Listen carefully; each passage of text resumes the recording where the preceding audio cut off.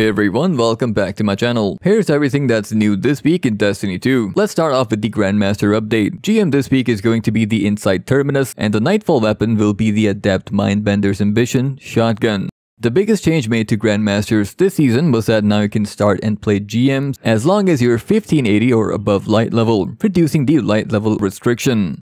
On the Eververse side of things, Year of the Rabbit ornaments and gear has arrived, along with the unique lightning effect shader, sinking feeling for 300 bright dust. According to a Bungie leak, logging in today and checking in on Eververse store should give us a red envelope that contains free bright dust. I'll update you guys on the status of that in the pinned comment. Thank you for watching and stay safe.